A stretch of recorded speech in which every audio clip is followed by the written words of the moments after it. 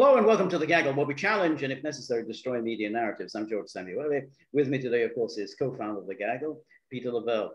So, Peter, today, the Russian Foreign Ministry announced that Foreign Minister Sergey Lavrov's visit to Belgrade, which was supposed to take place, I think, tomorrow, has been canceled because a number of Serbia's neighboring countries refused to allow the flight of Lavrov's plane over their airspace. And the countries that were enlisted was Bulgaria, Montenegro, and North Macedonia. The case, I mean, there is a EU sanctions that are in place. Of course, it has no legality because only UN Security Council resolution sanctions have legality. So EU sanctions don't have legality. Nonetheless, in the case of Montenegro, it is not a member of the EU. So it's kind of hard to say how it should take part in all of this. Now, what nonetheless it shows that this expansion of NATO, this expansion of the EU, does indeed threaten Russia's security. I mean, you can see how Russia is unable simply to exercise even its diplomatic relations, where, when the EU can just simply deny Russian diplomats overflight rights. During the Cold War, was a Soviet leader ever barred from visiting the UN? No, none at all. And this, incidentally, after Hungary in '56, when Khrushchev, within less than 3 years, he was already in Camp David with Eisenhower, and again after 1968, Czechoslovakia again, Soviet diplomats were flying everywhere. So it never happened. So, and that brings up a very interesting issue, which was highlighted by an article in Moon of Alabama today, which is what happens when the war in Ukraine is over and after Russia has won. We don't know exactly what form the victory will take. Quite likely that it'll just mean kind of the breakup of Ukraine into a number of statelets. We'll have Kherson and Odessa and Novorossiya and the Donbass, and they all just sort of form their own little states, and then there might be just a little rump state left. But the point he's saying is that, well, what happens then? Because of course, if NATO is humiliated, NATO isn't just going to shrug its shoulders and say, oh, well, them's the breaks. They're going to come back and seek revenge against Russia, probably within 10 years. That will strengthen their position in the Baltics, particularly in Finland, and Germany will probably rearm Poland and so on. So what should Russia do in anticipation of another confrontation in 10 years' time? And Moon of Alabama suggests that Russia issue its own ultimatum, which is that unless Europe really cuts itself off from NATO, Russia isn't going to sell anyone in Europe anything. Not oil, not gas, not coal, not wheat, not corn, not precious metals, and that it'll happen kind of overnight. That's it, you're gone. That's nothing, not one thing. And then see how Europe responds, whether they think that maintaining this NATO alliance is worth the suffering that this is going to bring. I don't know if Russia will do this. Strikes me though as an interesting suggestion. What do you think, Peter? Well, it may have to do it because, just as you said, whatever the outcome of the current conflict in Ukraine, it's not going to be acceptable to the West. It's not going to be acceptable to NATO because NATO will see it as a defeat. and it will have to avenge itself. Okay, so yes, I think that there has to be a further step, because ending the conflict is a preamble to what kind of settlement there'll be in Europe. See, this is what all commentators basically never put into context. This is about Russia's security interests. Now, it will win the conflict in Ukraine. There'll be many Ukraines, a small Ukraine. I don't know yet, okay? But that's not going to resolve its security issues, because NATO will still be there. It will be a wounded beast, and it will want revenge. And so I think that, I mean, I've been hinting at this for a while now. I mean, see, and it's something you and I have disagreed on over our almost 2 years, everyone, George and I chatting, is that there has to be a break, because there's a built-in assumption in the West that they must win, they must always have their way, because they are more virtuous and better and smarter and everything else. And that's not true. It has nothing to do with geopolitics. Zero to do with geopolitics. Right. You know, countries aren't good or bad. Okay, let the theologians and Netflix work on that. Okay. Right. Right. And so Russia is going to still be facing a security dilemma. And the one way to resolve that is to completely cut off. And, you know, like a generation cut, okay? Right. You know, you go your way, we go our way. And a wake-up call for Europe as they become impoverished. Yes. Yeah, no, I think so. I mean, where I think we had originally disagreed was that I think this would be an undesirable state of affairs for Russia. But the problem is that Russia now really has no choice in the matter. You know, I don't think Russia would particularly want its relations circumscribed in this way. So, you know, it only does business with China and with countries in the Far East, and that cuts itself off from Europe, because after all, Russia is a European power. You know, its history was one being very much involved in European affairs. You know, Alexander I entered Paris in 1814, and you know, Stalin entered Berlin in 1945. So you know, Russia is very much a part of Europe, and so to break from Europe would be quite a traumatic thing for Russia. But on the other hand, it's very hard to see how that can now be avoided. I mean, like, as you know, that's where we started talking about what, you know, European countries can just simply cut off Russia, you know, Russian planes that can't fly in their airspace. Countries, incidentally, that owe their freedom to Russia. You know, Bulgaria, there would be no Bulgaria without Russia. I mean, you know, it's not even, you know, countries that don't like, you know, like Russia, like Great Britain, who's doing this. These are countries who are just showing their ingratitude to Russia, as I say, particularly Bulgaria. But once you're in this position, then I think Lavrov is right. I mean, what is the point of dealing with these people? These people are incapable of agreement. I mean, the moment they agree on something, you know, they're gonna stab us in the back. Yeah, that's why for me, just cut your losses. That's the way I look at it. Okay, I mean, what are they gonna? It's well, you know, Russia. Well, we will consider possibly better relations when you get back Crimea.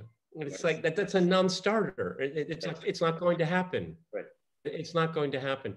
And instead of making it a long-term painful divorce, I think cut the knot and, you know, let things go where they're going to go. Right. Right. Yeah. No, that's right. And that's right. I mean, when we were talking with Scott Ritter a couple of weeks ago, and he said, well, Russia really can't do this because you know, its great strength and its value to China and India is that it's a reliable trading partner. It doesn't break contracts.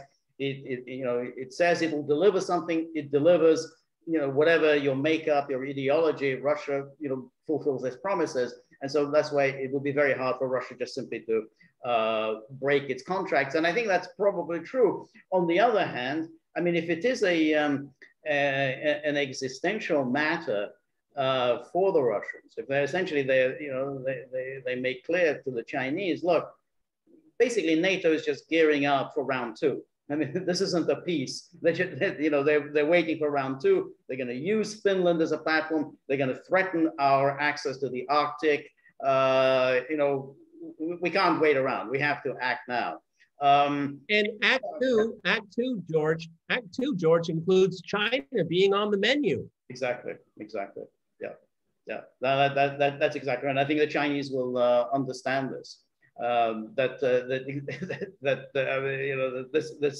It's very much, the way they're playing this, which is we'll knock Russia out first, then we kind of swoop in on China, and they may, China's a lot more vulnerable, incidentally, than Russia is. I mean, first of all, China is not as powerful militarily as Russia. Also, China is very much embedded in the world economy in the way Russia isn't.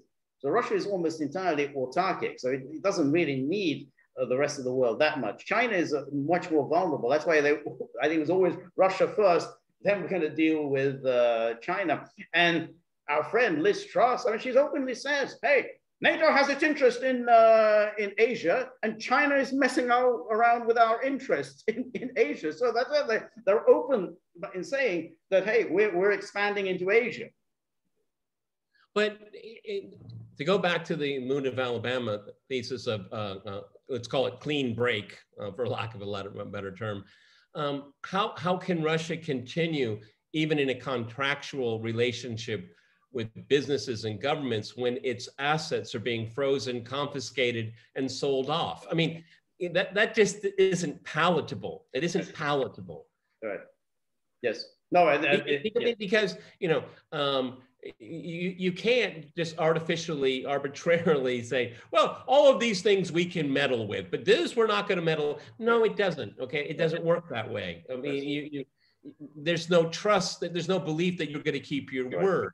Right. Okay. And confiscating another country's assets is a relatively new thing. Yeah. Okay? Didn't do it to Hitler's Germany. They didn't. No. So.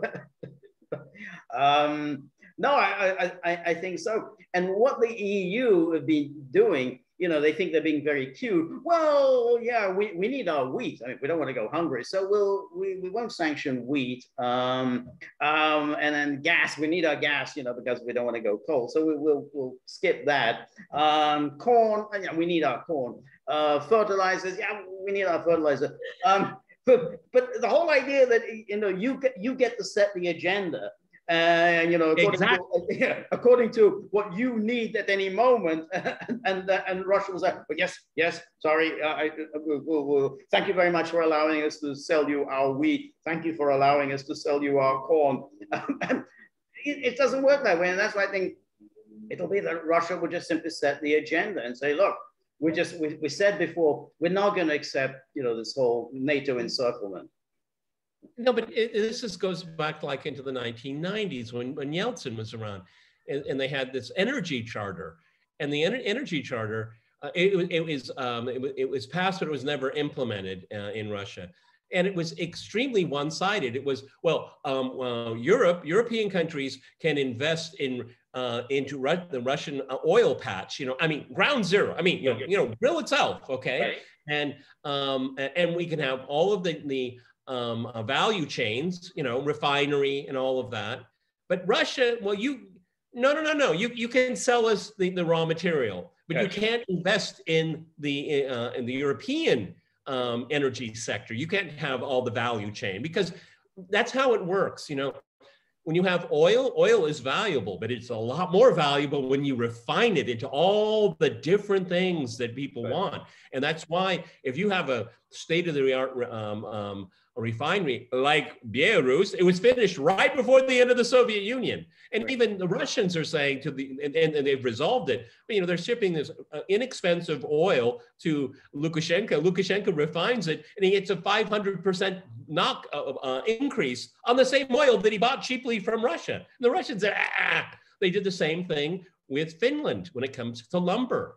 Yeah. all the lumber that the Finns were buying from Russia at a really good price, but then they made it into furniture and all these other things where the value chain, that's where the money is. It's not the lumber itself, okay? It's the value added. And so, you know, the Russians will say, you know, there's no value added with you. You only want your value added, and we just get, you know, a knockdown price. In the 1990s, Russia was too weak to say no. Now it's a very different thing. Yes, yes. No, that's right. And it is very, very interesting how Europe will respond, because, you know, first of all, we don't know as yet, you know, how it's going to take care of these oil. That means that we're going to cut ourselves off from Russia's oil by the end of the year.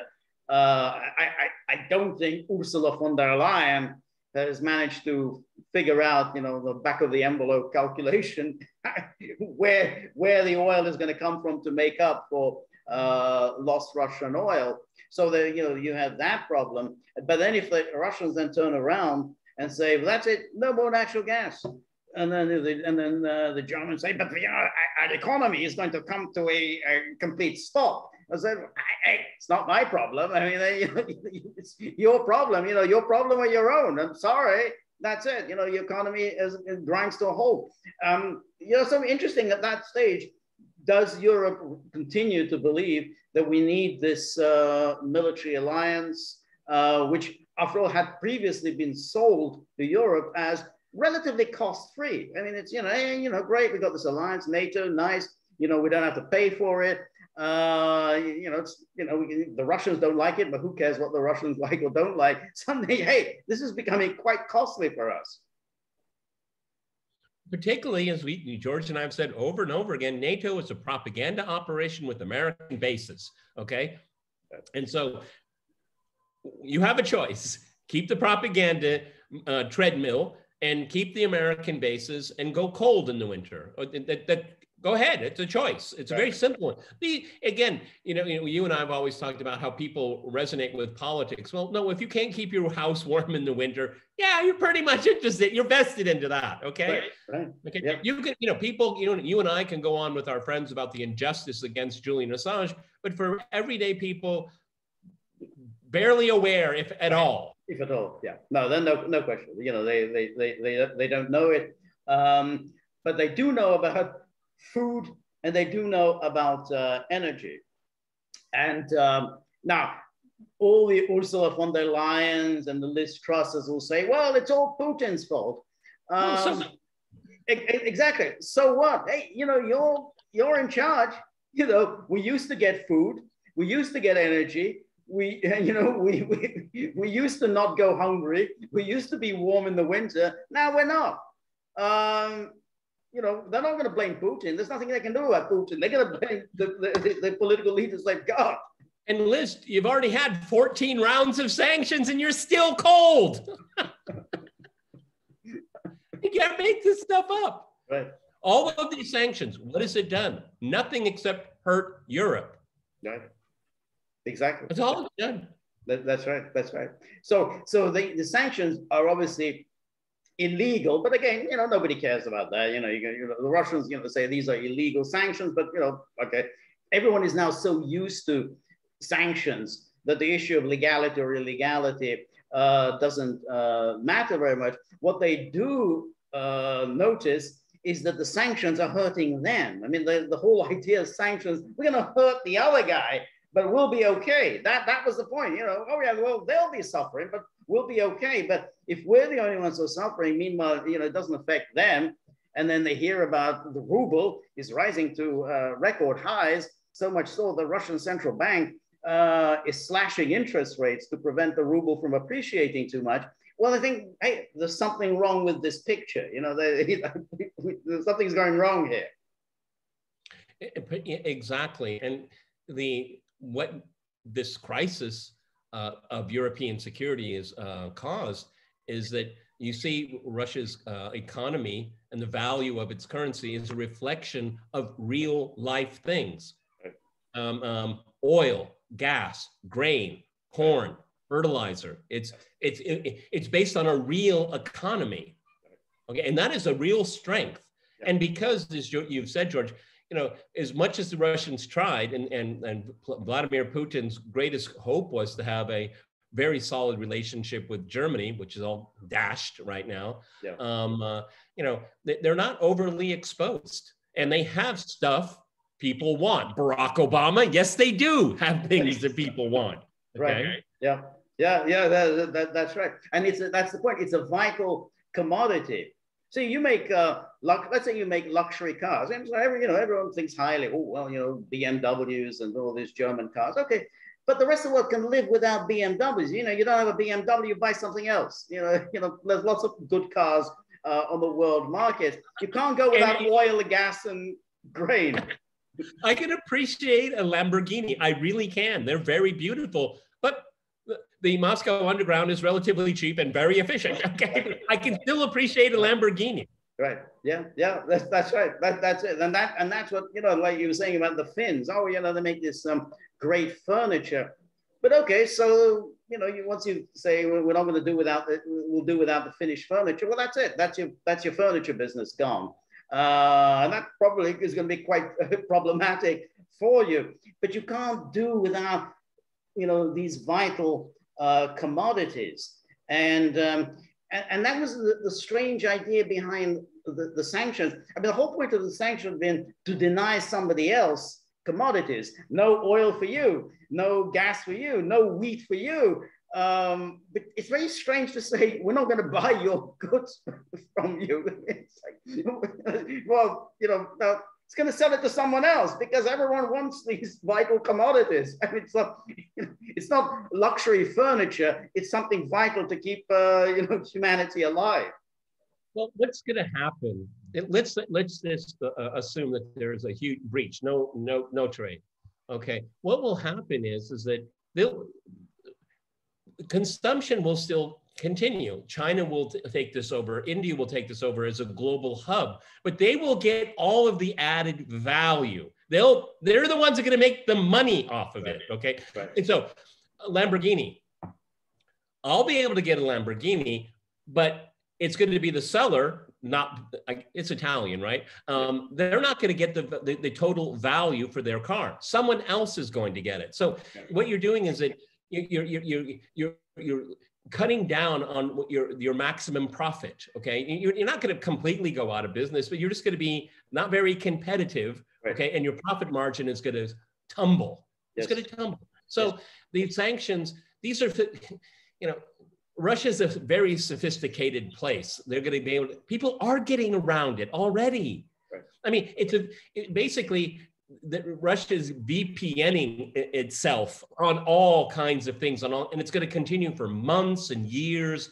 on. Okay, right. And I seriously think, and I haven't read the Moon of Alabama article, but I have been thinking very long and hard about this breach, because I don't see, when this conflict in Ukraine, it'll be over for Ukraine, but the issues will remain outstanding. Yes. Okay. No, I agree, because I think that if one thinks back of the sort of pre-February 24th crisis, you know, that's, you know, historians will be writing about the December crisis or whatever. You know, basically the Russians were raising several different issues. They were rigged, and you know, it's easy to get confused among the different issues. But there was one issue which was what you're doing with Ukraine. You're creating this anti-Russia, against us, and there's the other issue, which is the NATO expansion. And I guess there was a kind of a third issue, which is we have these agreements, these Minsk Accords, and you've done nothing to implement them, despite however many times we've raised this issue with you. So, once they can deal with the Minsk Accord argument, they can deal with the Ukraine argument. There's still going to be the NATO argument, because there's still that issue is still there, and it's become very problematic for Russia, and saying, well, the Baltic Sea, that this is becoming kind of a NATO kind of a lake. The Black Sea also very problematic. We get, these European countries can block our diplomats from flying wherever they want. we can't live like this. This is just not acceptable to us. And so we're going to have to address this problem. I mean, that's it. They're doing exactly, again, the opposite of what they should be doing.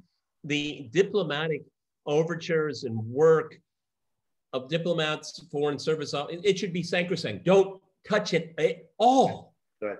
It should be completely off the table. But no, neoliberalism and this messianic injection into neoliberalism makes everything forbidden, which is ridiculous. Every single conflict essentially comes to an end through negotiation or through a fait accompli, where you don't have a negotiator. Nobody. Okay, who do I call? And who's going to sign the papers? Right. No one. Okay, well then we decide, right. And that's what's going to happen. We will decide. That's right. That's right. And I think that seems the likeliest outcome, which is that Ukraine will just simply break up. There'll be all these different entities that they call themselves autonomous oblasts. At some point, they might apply for joining the Russian Federation, or they might join Novorossiya. But there'll still be a core there, no doubt. Dreaming of revenge, and NATO will want revenge. I mean, NATO isn't just going to sit there, with this humiliation, having thrown everything at Russia and failed. I mean, this will be a huge failure for NATO. So they will plot revenge, and they will try it. 10 years time, 15 years time, they're going to do it. Probably, somewhere around Finland and around the Arctic, and threaten Russia like that. So I think Russia will have to act, because the basic problems that Putin outlined in December, they're still there. That hasn't been resolved. Yes, and as we see the implications of Western sanctions against Russia, which actually hurt the West, and now they're embarking on a massive rearmament. I mean, this is one of the dirty little secrets of NATO's NATO's origins, is basically, we'll pay for all of your defense. Okay, we get to base it. You always sing from the same hymn page. You always back us, but we don't expect you to do very much. Okay, I mean, latrine duty in Afghanistan. Thank you very much. Okay, thank you for doing that. Okay? Work in the logistics in Iraq. Thank you very much. Okay, but now you're going to have to, so you have an economy that is cratering, and now you want to go on massive defense spending. See, the whole European social democracy gig was, we don't have to spend a lot of money on defense. That's right. And that was what made it possible. What made it possible. That's right. Okay. Yeah. And now, that free education, we got to cut back on that there. Okay. No free dental. No. Hearing aids, that's off the table. Okay. Yes. Low-income grocery stores, we can't afford it. Okay. Yes. I could go on and on and on, because I lived in Europe many years of my life, and there's a lot of kind of nice freebies. Okay. I mean, it's dwindled through time, but compared to the US, wow. Right. Yeah. No, I think that's right. And then you since you're already spending an awful lot of stuff that you don't have. So in other words, you've got debt. The debt. You have to take care of all the refugees. And now suddenly this spiraling inflation. And then Germany now promises is going to pour in all this money into its military. Plus, you're going to be getting your oil from the Middle East. So you're back in the Middle East. You've got a lot of economic problems piling on. And if Russia then makes its move and say, well, we tried to negotiate with you, we're just simply cutting everything off. Nothing. Zip, zero. We're not selling you anything. I think it's going to focus minds. I think it's going to think, well, where the hell are we going? Do I have your attention now? I mean, if you just paid attention on December 17th of last year, if you'd just been awake, if you'd just given it a thought, because ever since 2014, Russia has been thinking about these things, apparently quite seriously, okay? Right. Have you been thinking? No, the European Union is doing this on the fly, on the fly. Right. And they're basically determining the future for at least 2 generations, the future of Europe right now with these low-octane brains, okay? It's a scary thing. Yeah, no, there's no question. I mean, it's like we talked before about how if you'd actually implemented Minsk, it would have been a bad deal for Russia. You know, Russia would have had to basically give up. It would have to just moved out of Ukraine, let Kiev reassert its control over people who didn't want to live under Kiev's thumb. And there'd be nothing Russia could do about it because, hey, well, this is your agreement. You know, we're implementing it.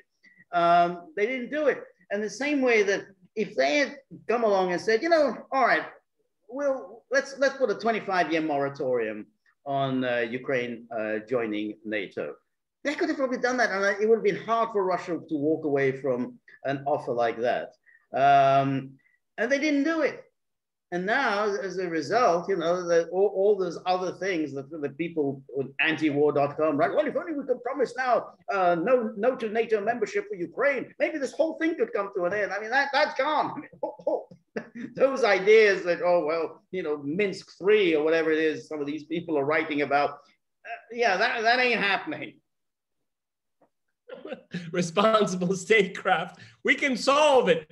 Minsk 3. you know, Mr. Putin, I've got a great plan. How about Minsk 3? I mean, yeah, bloody good idea. Let's go for it. Then it shows, it's one of the things I think is so tragic is that thinking geopolitically it's basically not considered anymore. It's, you know, the brutality, it was a blunder, blah, all of these words. Well, I always kind of in my mind cross all that stuff out, don't you? Because it doesn't really go anywhere, and it's not it's, you know, you're giving me a moral argument. I don't care about your moral argument. I understand. I want to understand how power is being welded, and who gets what they want because they have the power to do it. That's called geopolitics. Okay, again, go to your favorite theologian or Netflix for your moralizing of this, because none of that helps. It's white noise. That's right. No, that's right. And it's the idea of, oh, this is brutal or criminal. And then you say, you know, you ask him, by what definition? How do you define this as criminal? What law has been broken here? And so, but that's it. I mean, you know, people write this stuff, and then, you know, they feel good about themselves.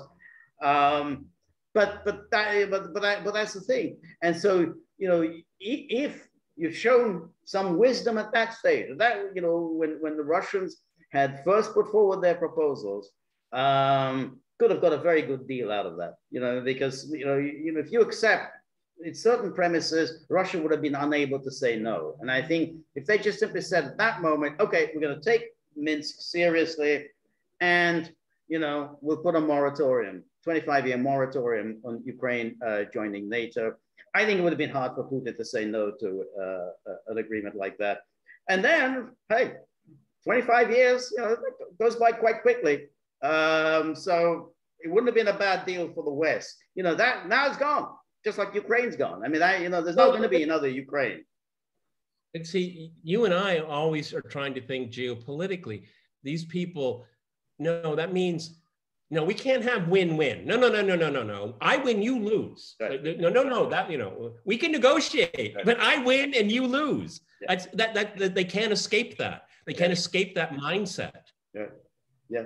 I've said for years, when you compare Russia to Nazi Germany, compare Vladimir Putin to another dictator or something, you know, you can't take those words back. You can't unring those bells. Why all the loose rhetoric? It's right, not going anywhere.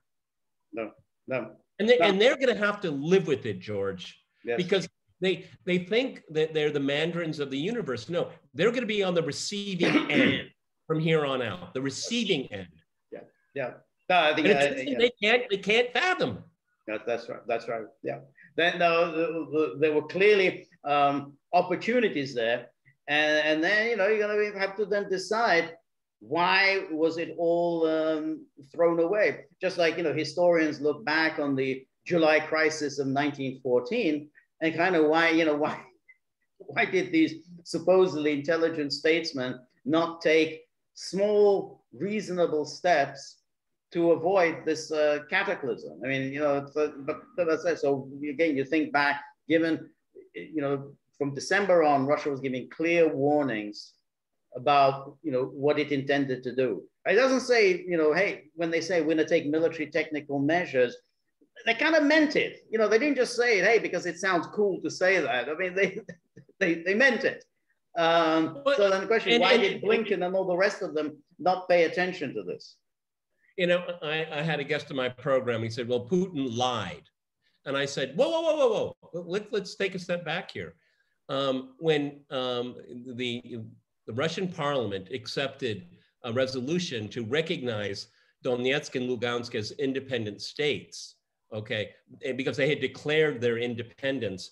And that was a game changer. See, no one in the West will admit this, okay, because it'll undercuts their moral argument. Well, okay, under the UN Charter, they had become, through self-determination, independent states. Under the UN Charter, Article 51, I sound like Greg Jarrett now, Article 51 of the United Nations Charter, that they can request military and security assistance from another member of the United Nations.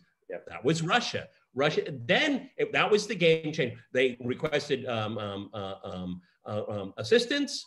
They were under assault by the Ukrainian army, according to the OSCE, again, recognized as a United Nations official organization, right. And Russia acted. So, again, these little things really count. Right. They really count.